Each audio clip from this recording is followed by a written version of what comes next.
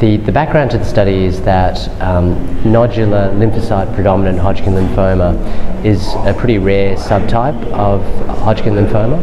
It probably only accounts for about 4 to 6% of all cases. So by far the majority of patients with Hodgkin lymphoma that you see in the clinic have what we call classical Hodgkin lymphoma. And we know that biologically, nodular lymphocyte predominant Hodgkin lymphoma is quite a different entity.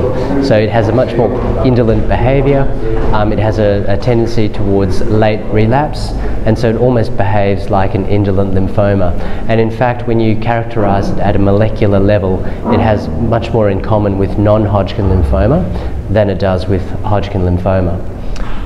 Many people have treated this entity with exactly the same kinds of chemotherapy regimens as classical Hodgkin lymphoma. For instance, in the German Hodgkin lymphoma study group studies, patients with nodular LP get treated exactly the same as those with classical Hodgkin lymphoma. But I actually think because of the biologic differences, it's CD20 positive, which means rituximab is a very relevant thing to use.